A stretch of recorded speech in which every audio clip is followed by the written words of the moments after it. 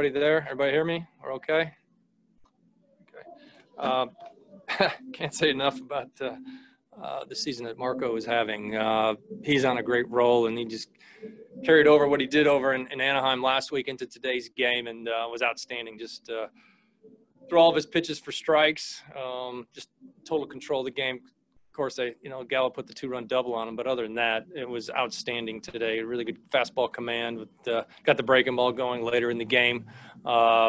Just took control of it. And talking to Luis Terren's first time catching Marco, he said, "This guy's pretty good." I said, "Yes, he is. He's really good, and he knows how to execute too." So, nice job there. Big game for Dylan Moore, obviously, and Seager getting us going early with the home runs. A lot of really good at bats up and down the lineup today. We put a lot of pressure on them inning after inning, and that's what it takes. And awesome homestand. Certainly the first 3 games got wiped away by Oakland situation, and we'll make those up later. But it's hard to sweep a 4-game series. It really is. And our guys showed up every day ready to get after it, got a lot of big hits early in games, and our pitching was solid as well. So next step, we'll go out on the road and see what happens there. Marco's got 4 walks in 8 starts. I mean, you keep talking about throwing strikes, but you can't do it any better than that. You really can't. And I said it, earlier this year. I said it after his last start. For all of our young pitchers on this staff, you should be up at the rail watching what this guy does every time he toes the rubber. It's really impressive. He does not back off. He doesn't throw 95, but it doesn't matter. He can execute pitches. His ball's got really good life and finish to it. And he really sequences pitches just outstanding throughout the course of a game. So I think Luis Terren is going to learn a lot from catching Marco Gonzalez and how to work hitters and read the bat, because Marco's really, really good at it.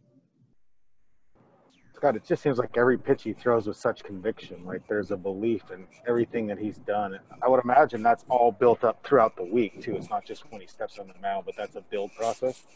Yeah, he's got a definite plan. There's no question about it. But you talk about conviction and commitment to what you're doing. Marco's as strong and convicted about as any of our players in anything he does, and it carries over.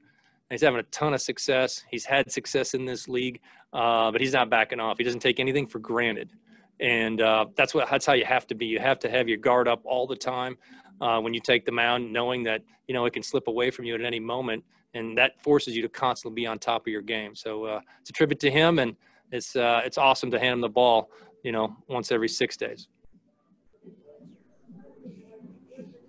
We've seen Dylan hammer a bunch of fastballs, but I mean, that was a curveball that he hit 425 feet. And then, he has the double. It just seems like he makes stuff happen every time you put him out there, whether it's on the bases or at bat or something. He really is. He's an exciting player. He can bring a lot to the game. I did not expect to see the power we've seen from him this year. He's gotten stronger.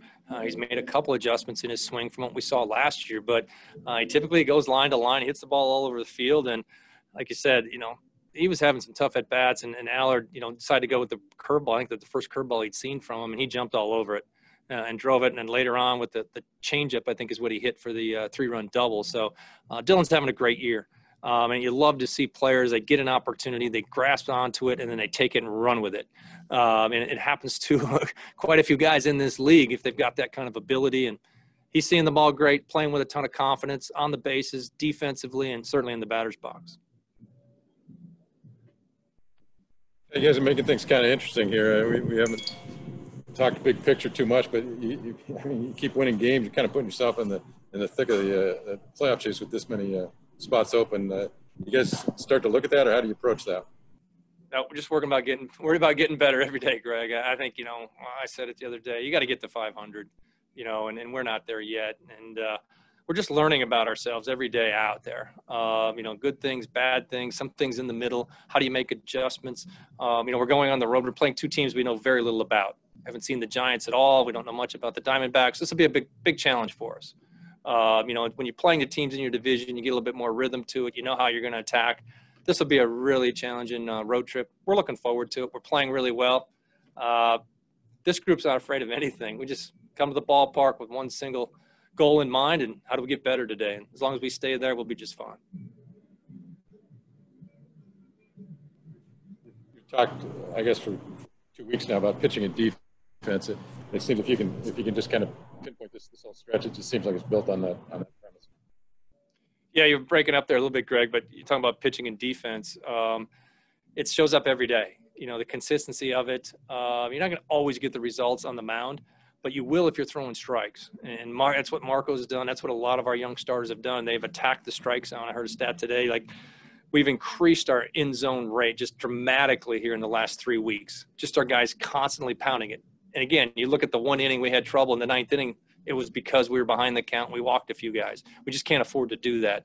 But I'm really proud of this group from where we were about 3 weeks ago to where we are today.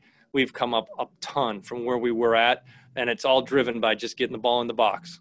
Throw strike one and continue to focus on that because our defense will make plays. We've shown that, and that's going to be there every day.